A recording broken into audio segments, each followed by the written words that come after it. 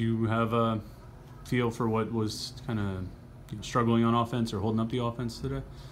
I haven't watched the tape, but I'm sure it's a block away, it's a catch away.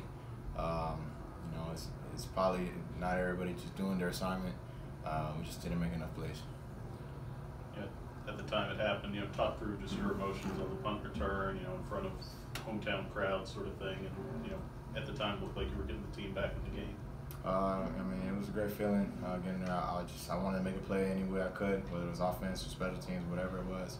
It was a great feeling. I wish we could have made more plays.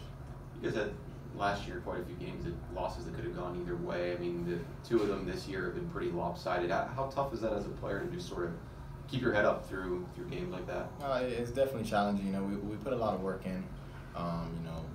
Grinding day in, day out. So obviously we wouldn't want a result like that. And we just we gotta rebound. We gotta fix our mistakes, and we gotta get better.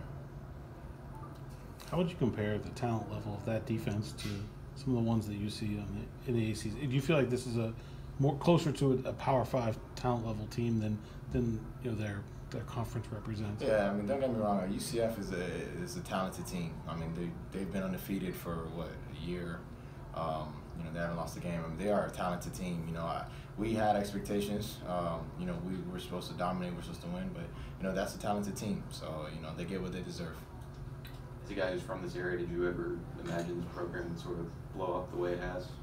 I wanted to see them have success. I used to be around UCF a lot, especially when I was in high school. I'm glad they're having their success.